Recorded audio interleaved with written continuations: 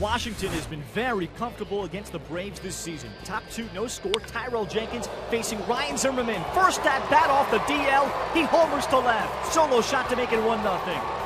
Top of the fourth, the Nationals have taken the lead at 4-3. First and second, Max Scherzer with the Butcher Boy slashes a single to right to make it 5-3. Next batter, first and third, one down, Trey Turner at Turner Field off of Jenkins. 3-run shot, 8-3 Nationals, part of a season-high 8 runs in the fourth for Washington. Bottom of the sixth, Max Scherzer, after a tough start, shook it off. Strikes out Jace Peterson and Chase Darno swinging in a 9-3 game.